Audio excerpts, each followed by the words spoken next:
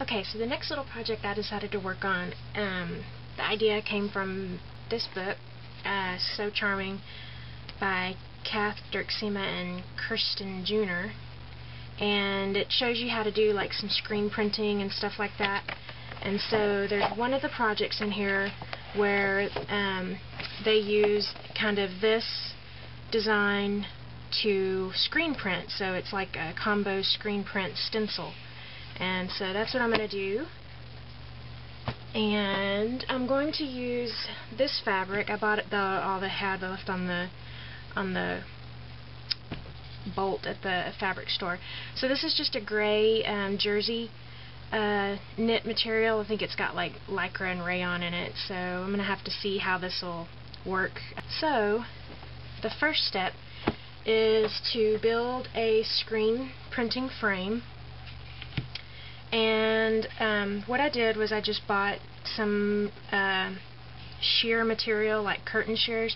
It's the same kind of fabric I used for the Christmas printing that I did. And I bought another set of those little painter's canvas stretchers, and stapled the fabric really, really tight so that this is going to be what I work. This is going to be the view that I work from. So this is the top, and this is the bottom of the frame. So just stretch it really tight. And so what you do is you lay it down, lay the fabric down, cut it a couple inches bigger than the frame, then staple on one side, and then staple on the opposite side. Then here, and then here, and then you just keep working in opposites all the way around. And you want your fabric stretched really tight, almost to where you think you're going to tear it, but don't. So then what I'm going to do is just to clean up the edges of the frame. I'm going to put some of this blue painter's tape all the way around, and then also down to here, and kind of create a border for the printing so that the ink doesn't get up underneath. There's a little lip on this frame so that the ink doesn't get up underneath there. So I'm going to go ahead and do that, and I'll be back. What I've done is I have lined my edge, my raw edge of the screen, that's the wooden frame, up with a line on my grid, and then I'm lining my blue tape up with a 1-inch mark above that, so that I have a 1-inch barrier all the way around, and that allows me to have an area, printing area, of about 7 inches by 9 inches. So now that my screen is done, it's ready. I'm going to draw my design. So I came up with a design.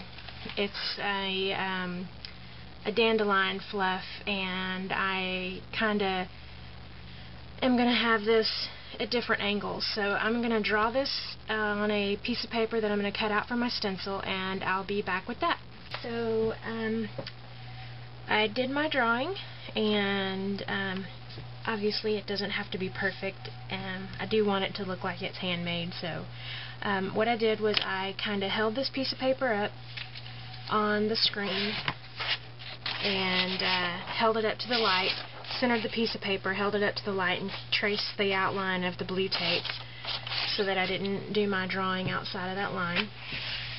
And then just did my rough design, and then I'm going to cut it out with a X-Acto knife, so that I have just one cutout piece. So this is all going to be one piece cut out. So I'm going to show you that next, and then after that we should be ready to print. So here's one of the little dandelion puffs cut out, and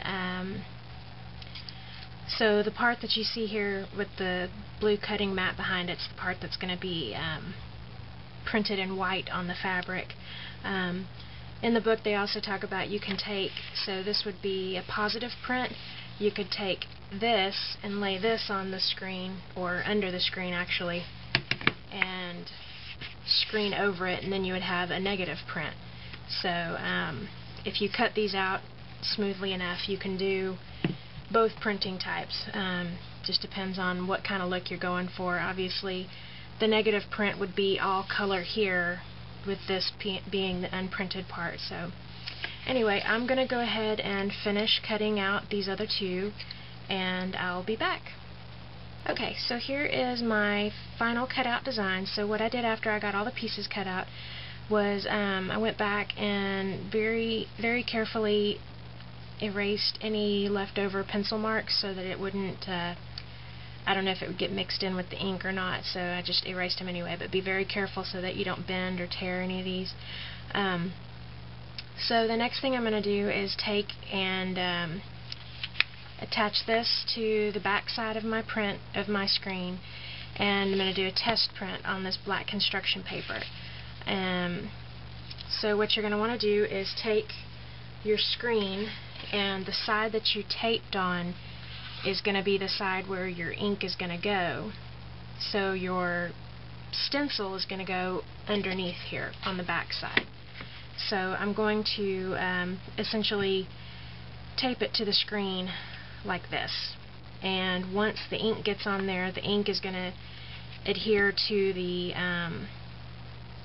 paper and make it stick better. So I just need a little piece of tape at the corners to, when I lift this up the first time, it doesn't fly away, and that I've got it centered in my screen the way I want it to.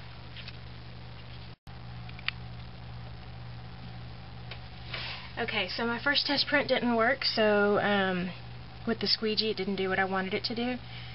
So what I'm doing now is I'm doing the same similar method to what I did at Christmas, which was just use the paintbrush and the ink in a little pan, and we'll see what this does. So I know that this worked when I did the screen that I printed off with Mod Podge, and we'll see if that works with the stencil. So I'm just pushing the paint in with the paintbrush.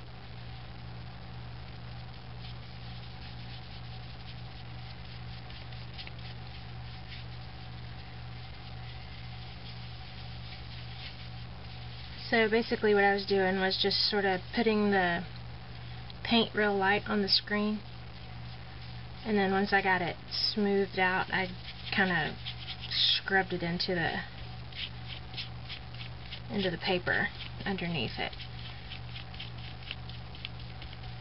So we'll see what this does.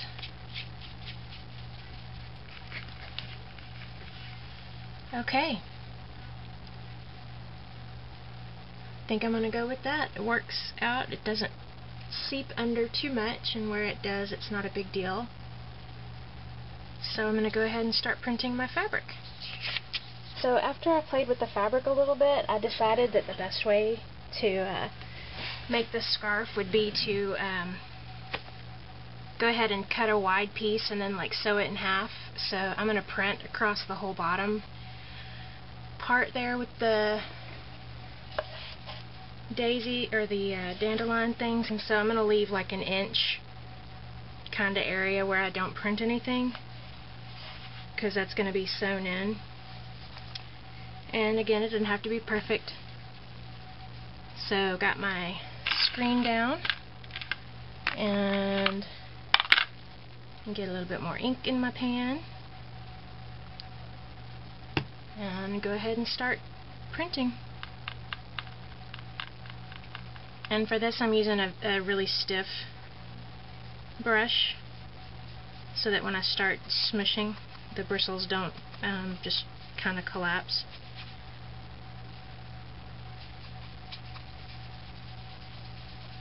So that I can kind of swirl it too.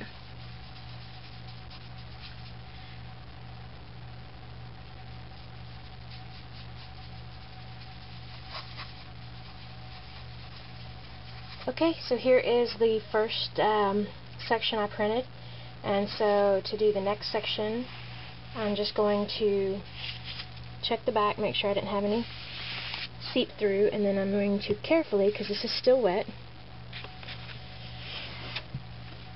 slide this off of my mat here so that it's on the table here, and it's hanging lower than where my frame's going to get, so that it won't transfer the print to the back of the paper stencil and then to the next section over I do. So I'm just going to line up my fabric and lay down my stencil again, kind of close to the edge. And I'm going to do my next section, and I'll show you what it looks like when it's all done. So here's the print so far. So what I'm going to do is I'm going to let this dry for a little bit, and you can see over here my screen's starting to get kind of gummed up with the ink. So what I'm going to do is clean my screen a little bit, let this dry, and then I think I'm going to do another layer of the print right up here. So I'll have like 2 rows of the print, and then I'll let that dry and turn the scarf around and do the other side. And then I'll set the ink and sew it together, and I'll show you how I clean the screen.